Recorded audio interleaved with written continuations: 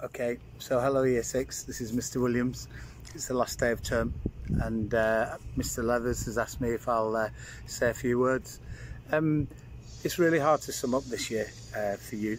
I've already written to you and your parents in a newsletter yesterday just to explain how cheated I feel this year. I feel like you've not had the opportunity to get the farewell that you really deserved.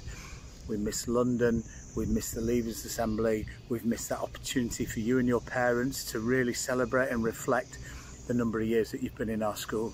And for that I'll never ever be able to kind of cope with that, if I'm brutally honest, because I felt like you deserved so much more. I'm not bothered about SATs, no interest. The fact that you all wanted to do them for me is everything about the kind of children that we have in our school. You're confident, you're determined, and actually you wanted to show the skills that you'd put together, and that's testament to the hard work that you'd given throughout your time in school, but in particular this year. So you will be the year that never was. You will be the year that we'll all remember. The lockdown leavers.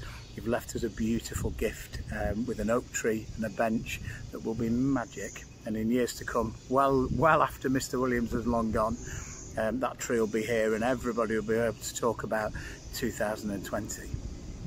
For me, I want you to really focus on where you're going next.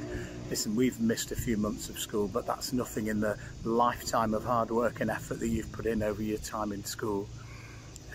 You're leaving here as mature, responsible, excitable, funny, humorous, exciting, motivated, dedicated young people with a really exciting future ahead, all of you.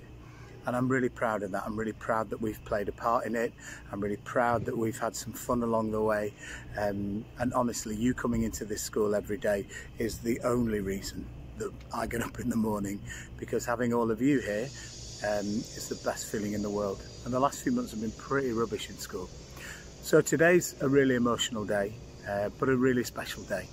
I want to say thank you to you all. I want to say thank you to your lovely families as well, because without them we wouldn't have you, and without you we wouldn't have a really exciting school.